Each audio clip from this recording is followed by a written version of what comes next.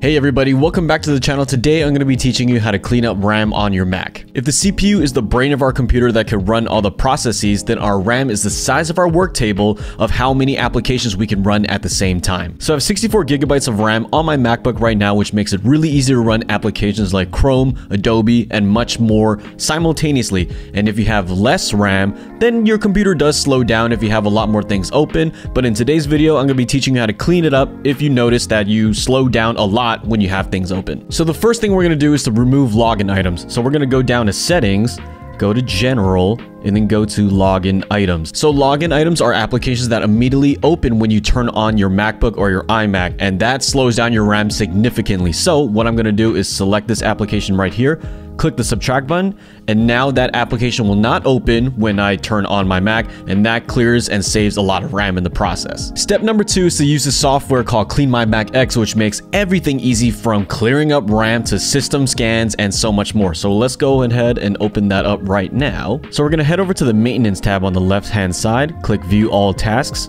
click free up RAM, and click run. And just like that, CleanMyMac X solved this issue with a click of a button. So I highly recommend this program. There's a download link in the description box below to start a free trial or to buy full version. And this thing can do everything from freeing up RAM to so much more. So I highly recommend this program. So the third tip of the day is to actually free up disk space on our storage. So if we run out of room on our physical RAM, say for example, I fill up all 64 gigs of my RAM, then my computer will turn to something called virtual memory, which is the space, the virtual storage on my SSD hard drive built into this computer. Now, if my hard drive is super filled up, that means I have very little virtual memory, and then my computer will start to slow down. So here's how you can clear up some storage. We're going to go to settings, general, and storage. And this is a beautiful breakdown of what's being stored on your computer, from the documents to the pictures, your messages, your music. And then you can go ahead and click on any of these I information buttons and see all the files and how much space they take up.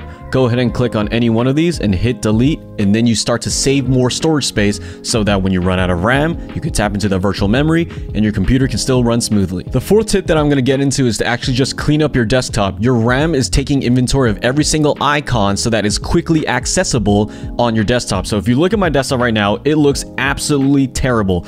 All you gotta do, simple click of the button, is right click on any blank space and click use stacks, and look at that. It's all clean. It got stacked into 2 little folders, and now your RAM is much more relieved that it doesn't have to load up all of those icons simultaneously. The next thing we're going to talk about is to tune up Google Chrome's task manager. Now, I use Google Chrome all the time because it's very fast, but it eats up a lot of memory because each window and tab that you have open is trying to maintain all these extensions and all these other things for each window. That's why it's so fast. So we're going to head into the application, go to this top right corner where you see these 3 dots, go to more tools, and then task manager.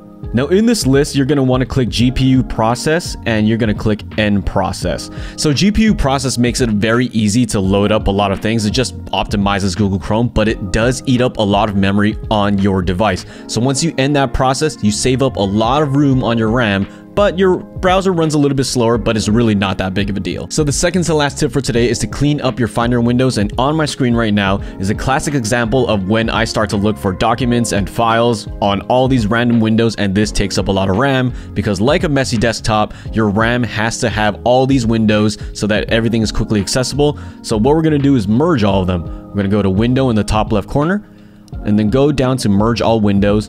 And look at that, it's all seamless like a tab on an internet browser. It is so much better for your RAM when you do this. So the last tip for today is to just restart your Mac every once in a while. It's a sweeping function that you can do to restart everything from your CPU, GPU, and your RAM. It cleans out everything and jumps it right back up. Or you could just shut down your computer every once in a while, especially on a laptop. I have a bad habit of leaving it on or just closing it and making it go to sleep. But shutting down your computer every once in a while is very healthy for all the components of your computer. So go ahead and do that if this is your last resort. Thank you guys so much for watching. Make sure you like, subscribe, and comment down below, and I will see you in the next video.